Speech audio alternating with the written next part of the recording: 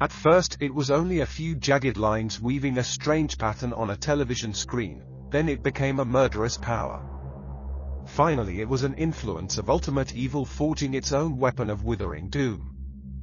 It hovered over the city threatening merciless, a massive cloud shaped like a human brain, the mind of the devil incarnate. The cosmic brain.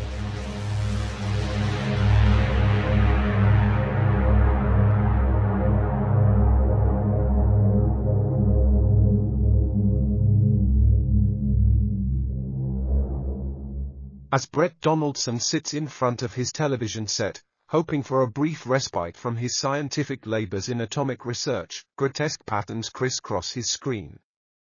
That's the second time tonight. It happened first just after 8 o'clock and now at 8:32. It went away last time. I'll just wait and hope. Again. The shape of those lines indicate some sort of high-frequency electrical interference. Like radiation. I'll have the set checked in the morning. But in the morning the scientist reads a paper with an alarming premonition. 3 atomic scientists died last night. One at 8:01, another at 8:32 and a third at 8:47. All in different places but all from atomic radiation. Why, those are the exact times I got interference on my television set. Racing to the New York General Hospital where the inquest for the 3 scientists has been held, Brett Donaldson confronts the head diagnostician.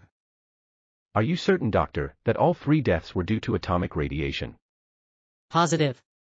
I should be able to analyze radiation burns. I was one of the first Allied doctors in Hiroshima. In fact, we have a Japanese scientist here who is slowly dying of radiation poisoning. This is Professor Higiyashua. Professor Donaldson is investigating the deaths of the 3 scientists last evening. Funny thing about it. They were all connected with the Atomic Commission. Perhaps they were more fortunate than I, dying immediately from radiation, particularly as my lingering moments are haunted by a dreadful memory.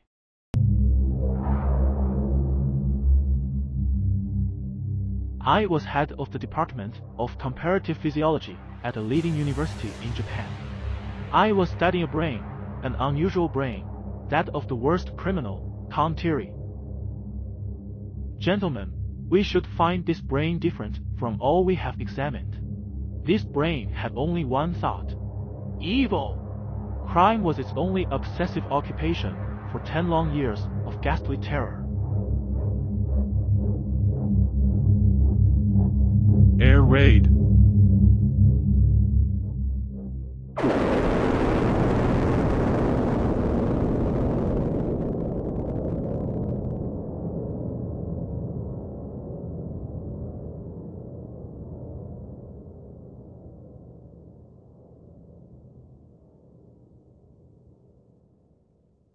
The alarm had scarcely sounded when a shattering explosion burst the air.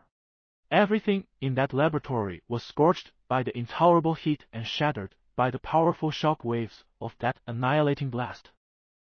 When I came to hours later, I was lying on the ground, burned and bleeding in the ruins of the laboratory. I alone of those disintegrated rooms survived. My fate was to be the lingering death of radiation poisoning. The blast was at the Hiroshima, from your A-bomb. Above the city a strange spectral cloud formed. That cloud! It almost seems a 1,000-fold copy of Count Thierry's sinister brain. What? You say the cloud looked like a human brain? Yes. As if that shattering explosion of atomic fission had given life and stupendous size to that brain. The deadly criminal brain. A second later the Japanese scientist lay dead. Brett Donaldson tries to shake the terror of the physiologist's fantastic speculations from his thoughts. But suddenly... It's getting cold and dark. Where did the sun go to? That cloud. It is the shape of a twisted, contorted brain. Suddenly from the brain-shaped cloud, thin, shimmering electrical rays strike earthwards with a startling effect. Die. Kill. Murder. Has the world gone mad? A second ago they were all peaceful citizens. Now they are brutal killers. Moving as if controlled. All about Brett, a scene of savage terror rays. Then suddenly lone figures stagger, faint and fall. That cloud is the brain of Khan Tiri.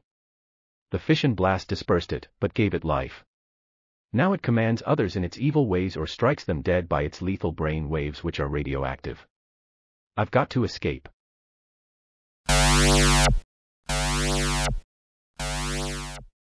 As the scientist rushes forward for a lead-lined shelter, his whole body tingles in electric pain. The brain waves. They're aiming at me. Got to reach that lead shelter before I'm exposed to a lethal radioactive dose. As Brett reaches safety, he is barely conscious. Safe.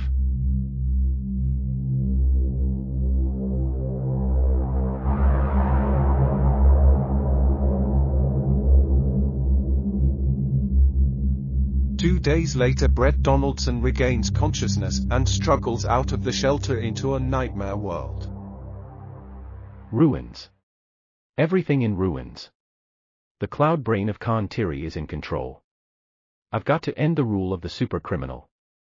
If I can find the electronic mathematical calculator, perhaps it will help me devise a way.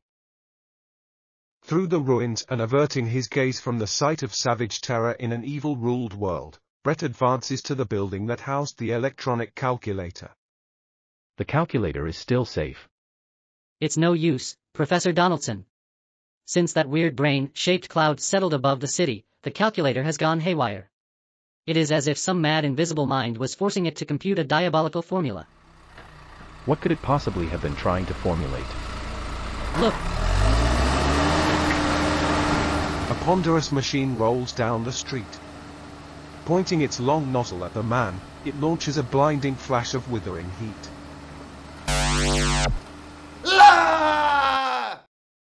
Burned alive.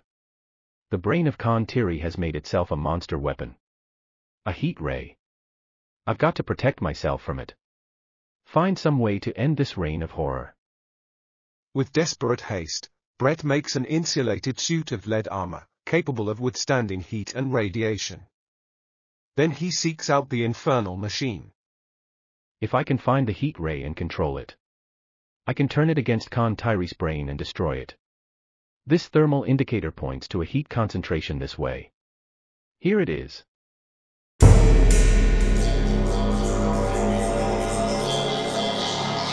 It's operated by men. Those devils must be controlled by Khan Tiri's brain. They don't see me. I've got to get them away from the controls.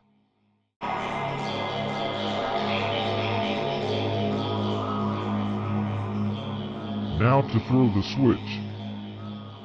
Death to all. Enough of death. I'm going to finish Khan Tiri's murderous mastery.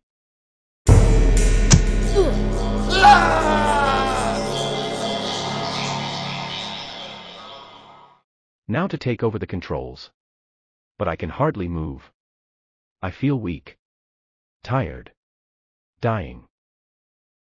The cloud. Its radioactive brain waves are seeping through my lead-lined suit. Got to work fast. Got to throw the switch.